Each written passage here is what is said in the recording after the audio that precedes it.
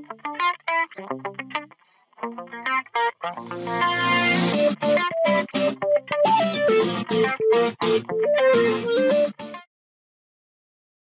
is a video demonstration of our DVR-LT32 channel.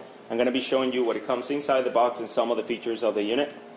Inside the box, of course, you will find the accessory box. Within the accessory box, you will find the user's manual and video instructional videos, and also a remote control for you to control the DVR. You have the power cable. You will have extra SATA cables for you to put up to 8 hard drives inside, up to 2 terabyte hard drives inside. It has the brackets for you to mount it on a rack mount. If you order it with no CD burner or DVD burner, you will see the brackets for you to mount it as well. It will come with pigtail with 12 ports.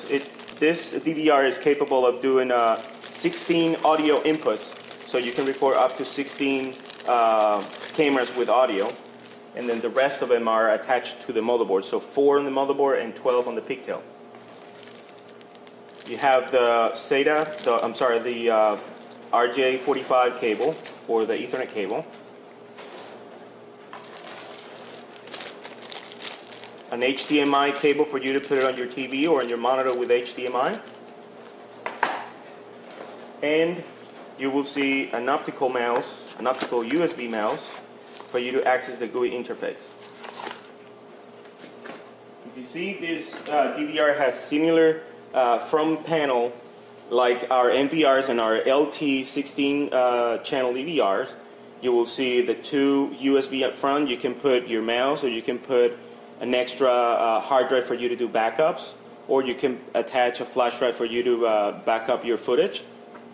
The indicator lights up front, the CD or the DVD burner bay right here. You press this button and this will open up. All of the extra buttons here for you to access the GUI interface. We recommend to use the USB mouse. It's actually easier. The jog for you to change the layout of the cameras on the video. Also the power button right here. And this is the back of the unit. This unit is capable of recording 30 frames per second on all of the 32 channels. So you have real time in all of the 32 channels. Here in the back you will see the 32 video inputs all the way in the top and the bottom. There's no loop outs, but you can still loop out a particular video or video input by putting a T. So you will put one T right here, and then one cable will go to your monitor where you wanted to loop that particular video or that particular camera, and the other one will go to the camera. Also, you will see the 4 audio inputs plus the pigtail that I showed you before. So you have a total of 16 audio inputs for recording. You have audio out, mic in and mic out. You will have your green terminals for your alarm inputs. And the RJ45, you have to take this off for you to see the RS485 for you to put the PTZ camera. Also, you will see the RJ45 connections for the Ethernet, RS232, HDMI, 2 extra USB for you to put an extra hard drive if you need to for backups, a VGA connection, and also it also has an eSATA. So here you can put an eSATA hard drive and use it as to extend your storage capability.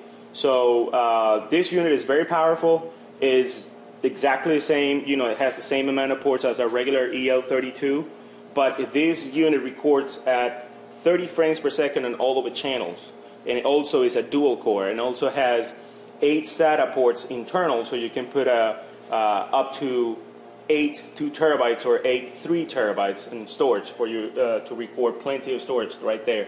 This unit is very powerful. It has the same features and even more than our regular LTs, and you can still access it from Internet Explorer or Chrome or Mozilla. And also PSS, we have PSS for it to connect to from any computer, or a Mac computer or a Windows computer, and I hope you like it. I hope this has been informative for you. and I would like to thank you for viewing.